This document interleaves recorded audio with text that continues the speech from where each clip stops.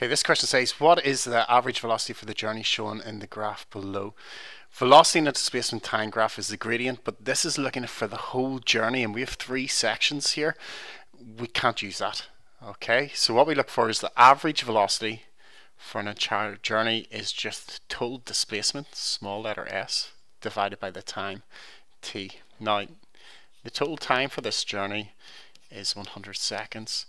The displacement, if we look at it, it goes from 0 all the way up to 16. So it travels 16 meters in that section.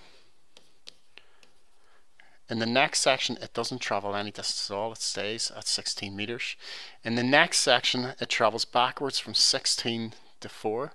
So that is minus 12 meters. So the total distance would be 16 plus 12, but the total displacement is 16 minus 12, which is just 4 meters. You should see the easiest way to do that is just to read off the final value, which is 4.